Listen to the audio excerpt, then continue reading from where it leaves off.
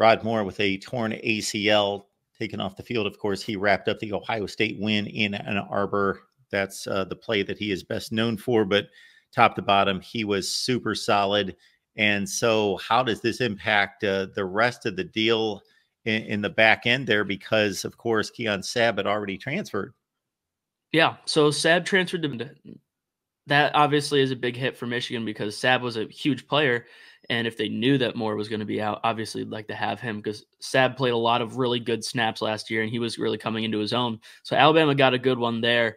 It makes Michigan bringing back Quentin Johnson that much more important, who has really been a reserve guy, but pushed for some playing time later in the year.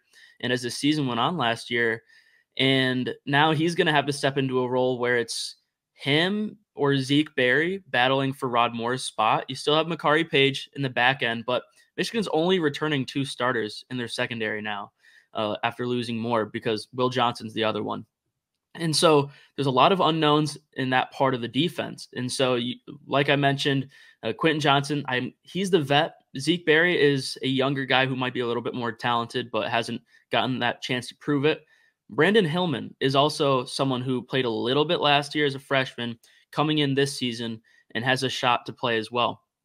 And he was, he's been tweeting about pretty much that he feels like people are writing, Michigan fans are writing him off as a guy who could come in and play some meaningful minutes in that secondary because Michigan fans, a lot of them clamoring for, now this would be tampering, but to go get Keon Sabb or just, maybe, Sabb sees what's going on at Michigan. He has a chance to come back and, the spring portal window. So I don't know, but having an injury like that, at least, if there's a positive to look at it, it happened now because Michigan can now prepare. They can get the reps to the guys that need it. And knowing that they're not going to have Moore back, who might have been one of the best safeties in the country coming into this season, might have been the best. He's going to be up there for sure if he was playing. And so now you look at probably a recovery period that I don't think Moore can get back on the field from.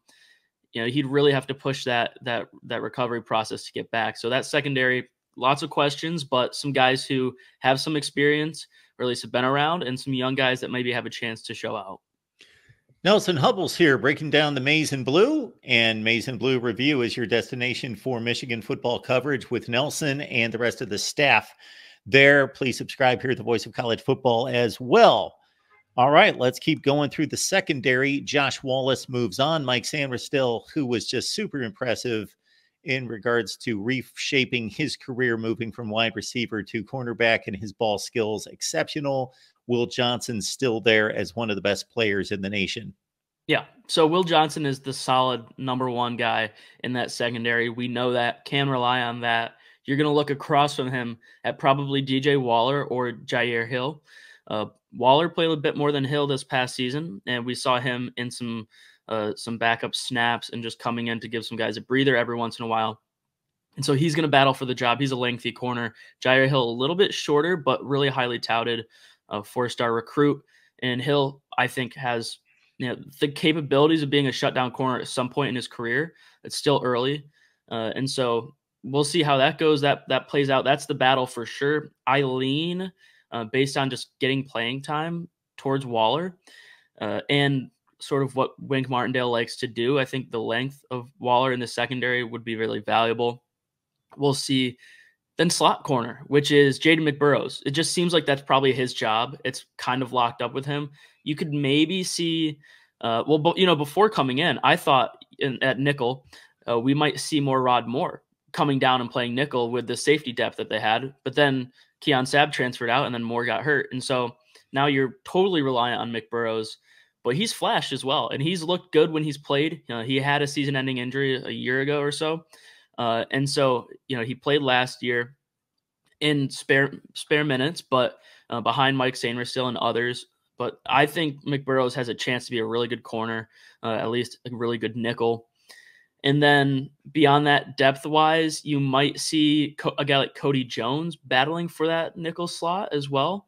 But the secondary is starting to get kind of thin, a lot of unknowns back there, especially without Moore now. And, Wallace moving on. And so some young guys are going to have to step up. And this is just how it goes every year with every program. This is college football, right? So there are going to be guys who emerge here coming out of spring that we're going to see that might surprise some people. It could be Jones, who a lot of people were very high on. He's from the state of Tennessee, coming in as a freshman last year. So we'll see. It's good for them to have a guy like Will Johnson on the other side if you're talking about outside corner, because they're not going to be the one following around the number one guy. That's going to be Will Johnson. And it's to a point where Michigan's unknowns, they can accept it in the same vein, because Johnson can follow people around. Last year, I think he was doing that more and more. But his freshman year, it wasn't as common, just because he was still developing and getting comfortable in the scheme and as a college player. So now you have a guy who really, truly can follow around whatever receiver you want him to, and it lets guys settle in. Now, going up against Texas, that early in the season, that's what we're going to be talking about all offseason is can they develop these guys enough going into that game? And even then, man, I mean, Texas, there's a reason they're one of the title favorites coming back this year. And so it'll still be a tall task, but that's a point where we'll see these corners get tested absolutely against Quinn Ewers. Yeah, if this was 2021, 2 or 3, then number one, the quarterback play in the Big Ten is largely down and appears to be down still, even with the influx of West Coast teams. But that added non-conference game, week number 2, with Quinn Ewers coming to town, presents a challenge for sure. Nelson Hubble's here breaking down the maize and blue on the defensive side. Please check out the videos that we provided on the offensive side with Nelson as well. Shop Amazon. Use the link that we provided in the description section of all the videos. Same shopping experience, does not cost you a penny